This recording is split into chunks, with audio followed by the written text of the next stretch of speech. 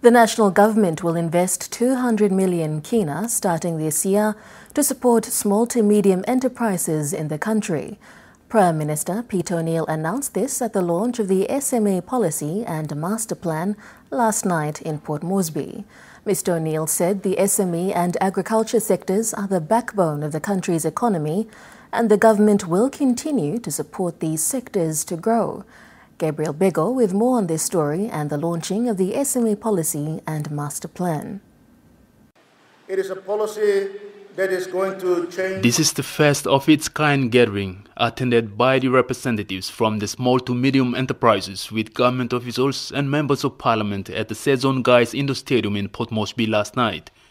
The launch of the first ever policy on the small to medium enterprises and the master plan for SME 2016 to 2030. Prime Minister, this evening, the policy that you are about to launch, in my view, contains the dreams and aspirations of your own people, the people of this country. Speaking at this event, Prime Minister Peter O'Neill announced the government will support this sector. When you see our key policies, infrastructure, law and order, education, free education, the fifth one is growing the economy. How do we grow the economy? Through SME.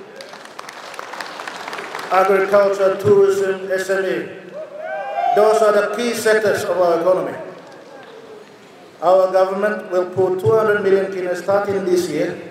200 million kina starting this year for SME projects and agricultural projects in the country. Prime Minister O'Neill's announcement also touched on the agriculture sector, and our government will mobilize resources to support these two sectors. Over the next few weeks, Minister Maru, myself and Mr. Tomsko will sit down and reorganize the Agriculture Bank. We will make sure we recapitalize that together with the other subsidiaries so that it can truly lend to Papua New Guineans over the next few years. With the launch of the policy and the master plan sets the sector's way forward, and the target is to have at least 500,000 SMEs by 2030. Prime Minister O'Neill has also announced that government will legislate to protect local SMEs and reserve business leases for locals while revive the Strait Passing Store Scheme and agriculture extension programs. Gabriel Bego, NBC National News, Port Moresby.